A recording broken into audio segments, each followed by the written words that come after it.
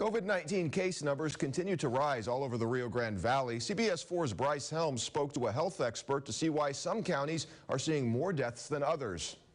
The death statistics are going to lag the number of new cases by probably 2 to 5 weeks.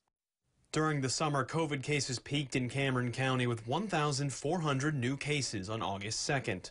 1 month later, Cameron County recorded 68 deaths in one day, its second worst day of all of 2020. What's happening is if a person gets COVID, usually they're sick for weeks, or maybe even sometimes I've had patients a month or two before they die. Most people who die from COVID-19 do so in a hospital.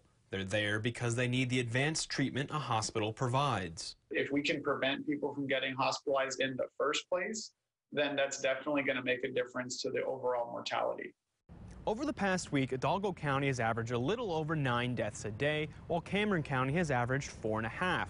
The reason Hidalgo County is almost double that of Cameron County is because Hidalgo County started seeing an elevated number of COVID cases back in November that Cameron County didn't start seeing until late December. One way Cameron County is trying to lower the mortality rate of COVID-19 is by offering patients with comorbidities monoclonal antibodies.